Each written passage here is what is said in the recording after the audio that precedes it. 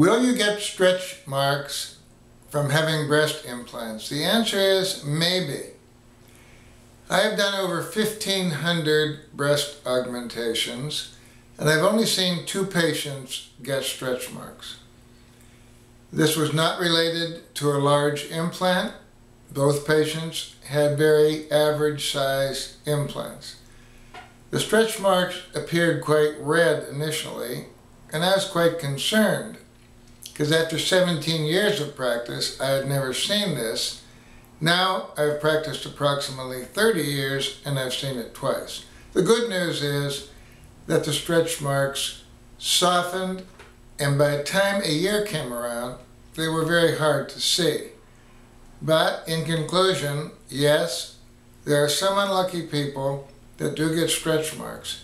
And once you have stretch marks, there is absolutely nothing one can do to erase them.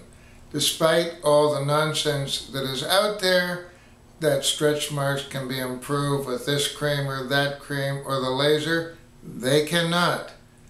You are stuck with your stretch marks.